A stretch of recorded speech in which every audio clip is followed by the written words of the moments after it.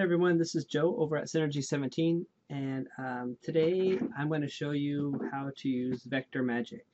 A lot of programs like WinPC, Oobling, CorelDRAW, etc., I think even Illustrator have software built in for vectorizing, and most of them do a pretty good job, but um, sometimes I have something a little bit more difficult and I like to have a little bit more control over it. I like to use vector magic. I mean, the other ones have also parts you can control on how it vectorizes, but for personally, I don't know why I like vector magic. It just works very well, and it's really simple. Maybe that's why I like the simplicity.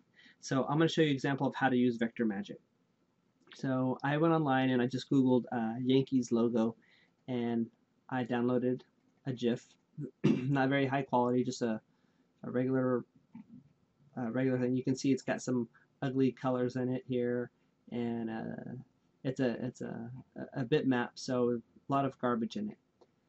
So there's different options in vector magic. We have fully automatic, basic, and advanced, and you can save some settings. And I'm just going to go through basic. I'm just going to walk you through how I usually do it. I choose basic, and then it looks at the image.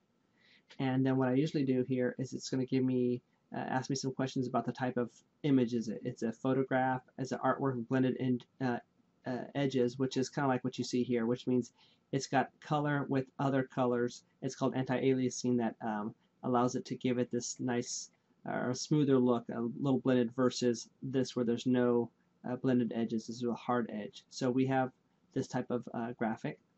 And then it says, well, how is the graphic? Because sometimes when you use a JPEG and you do compression, you get tons of artifacts here that look like these little blotches. And this one's not too bad. I mean, we have a little bit of blotching on the outside, but nothing kind of in here in the middle. So I'm just going to use medium. And now it's asking me how many colors there are within the graphic. And you can say 2 colors if you're doing like a black and white image. Custom colors allows you to pick and choose what you want, or limited colors means if there's like 10 colors or 30 colors in it, leave them all. But we don't want that. We don't want this little half shade of blue, this half shade of red, and we don't want all these. We just really look at this and say there's red, there's white, and there's blue. So I'm going to choose custom colors, and it analyzes it, and it says it's trying to detect how many colors there are. And it's going to give me a little palette and say, okay, it says I see all of these, but we can narrow it down to this, the different levels. But I really, like I said, I just see red, white, and blue is all I want. So I'm going to so this is suggested right here. And I'm going to go ahead and say, okay, I like that. And now it's going to basically go through and it's going to vectorize it. But at that point, it's going to give us options to allow us to modify what we see.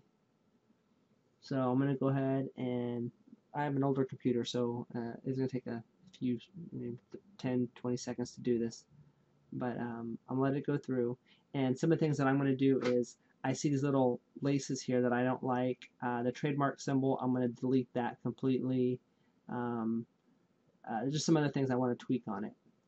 And like I said, this isn't a bitmap editing program. It's not a vector editing program, but allows you to do some quick editing that I can't do in Corel or Photoshop, or not Photoshop, but Oobling. I actually have to take the graphic, edit the bitmap, then go in there, vectorize it, and if I don't like it, I go back into the editing program and change it, and it's back and forth.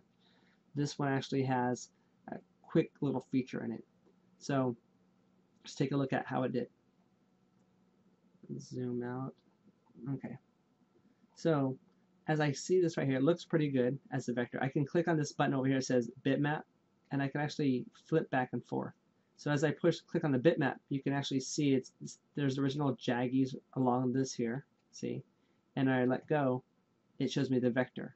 So it's kind of doing an overlay, which is pretty cool. I can see what things are not perfect and what things are. But I can see, like right here, all the red edges that were there when it's in a bitmap are gone. So let's say I'm going to do this in vinyl, and I don't want to have this little white piece here. Maybe I don't want this little white piece. I don't want to weed that out. So I can go over here and I can remove the background, or I can edit the result, which is what I want to do. I'm going to click on Edit Result, and now it gives me this little toolbar. It's got some really basic features. I can choose a color, I can use my pencil to draw, I can fill, I can zap, which is basically just zap kind of knocks out something, and I can pan around. So let's say, for example, I don't want the trademark right here. I have multiple choices here. I could either fill, let's move this over here. I could either paint it with a pencil, white, I could fill it with white, or I can zap it. If I click zap, it just knocks that out and leaves the rest of it there, which is all I want to do. I don't want this little piece, I can zap that out. This white right here, I can click that and zap it, click that one and zap it. Up here, I don't want that piece, zap, zap, zap. So quick way to clean up. And now let's say, for example, I want this to continue on. I want this red to actually come all the way up here. I don't want this to, I don't want to have to weed around it. Oh, here's a little piece right here too. Let's zap that. So what I want to do is I want to continue this on. I'll take my pencil, well, actually I'll take my color, choose red, and have the pencil. Now I can actually just draw. I can just kind of draw some pixels in there, touch that here. I can make this, touch this side here. That way, and if I don't like what I did, I can undo it. And just keep on clicking undo as much as you want. But I want this to actually touch here because I want my vinyl to be, I want to be able to pull this off in one piece. Same thing over here. I'm going to continue this on my pencil, so I'll make this one piece. And let's say I don't like how this kind of bulges out here. I can choose white, use my pencil, and smooth this out here.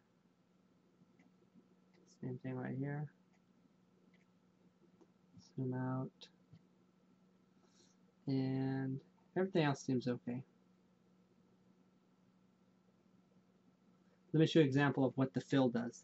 Let's say I wanted to fill that in. I mean, I can zap that away and it blends in. I'm going to undo that. Or you can actually choose the color. I can use fill and it does the same type of thing. It fills it in. So, and revert will basically take it all the way back to undo everything I did. So I am going to delete that. I don't need that. I'll just keep that one piece. So after it all looks good, I tell it to update. And update will basically go through and smooth results and update and fine tune it again. So we'll give that a few seconds to do that. But anyways, I really like this program. I think it's really easy to use. I like the on-fly editing that I just did. I noticed one more little piece in it, but we'll see if it disappears. I see a little white dot right here. And let's see if it is smart enough to ignore it, or if it'll make me go back and zap that out too.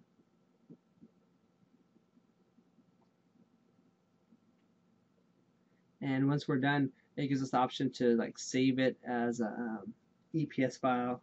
So let's see what it did. It actually knocked it out. So when I look at the bitmap, I can see the little white dots there, but it actually came out really clean. So I think it looks good. Let's remove the background. So I can remove all this white here by clicking it.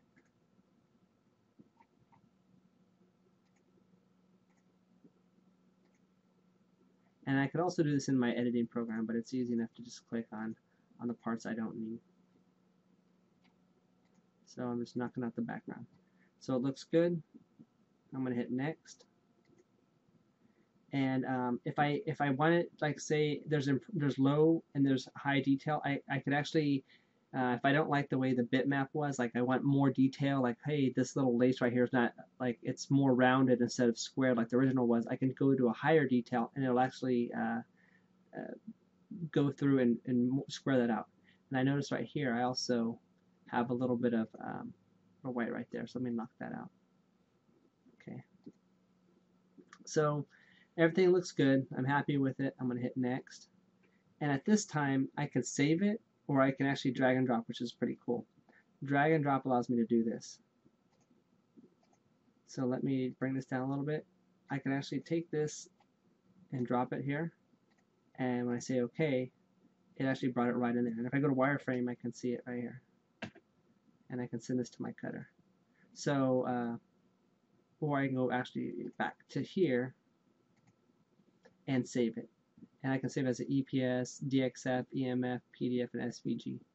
So, and I would just say save as, and then save it to my desktop or whatever I want as an AI file. And there's my EPS. But that's it, and then that's about it. And I can improve it, which means go back, and you have some other options you can do. Um, this it's kind of expensive. They have an online monthly one that they can do within the web browser, but I like the desktop version. I think it's worth it to me. I like to vectorize stuff for cutting vinyl and doing stones and stuff, but it's something I use along with my other programs, along with Oobling and Corel. So, anyways, I think they might have a trial version. You can go try it, download it, and play around with it. But I think it's a pretty cool program. Oh, and I noticed just now, I actually didn't knock that part out, but it's okay because even in Corel, if I go to wireframe, I can go in there and knock it out that way. Or I can just go back, remove the background, and knock it out, and then back again. So it's all good either way. Anyways, I hope this was useful.